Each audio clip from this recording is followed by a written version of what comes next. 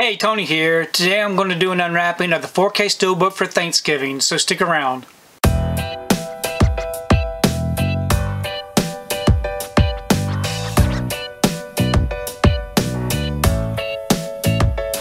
So today I wanted to take time to do an unwrapping of the Thanksgiving 4K Steelbook. Here's the front, and here's the back. If you'd like to read up on it, check out the special features, you can go ahead and pause and do so. I'm going to go ahead and remove this from the wrapper and we can take a close look at this Steelbook. Okay, I got the wrapper off and the J card removed. Here's the front of the Steelbook. It is a matte finish. It is embossed on the front. It's got the edge going around that's also embossed.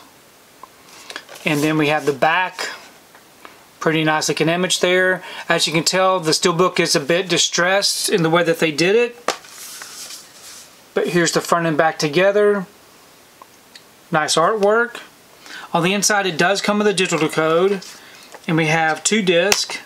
So we have our 4K disc here with this disc art. And we have a Blu-ray disc that features different disc art. And we also have this insert on the inside, so pretty nice. And we do have some pretty nice looking inside artwork. So overall I think this is a really nice looking Steelbook.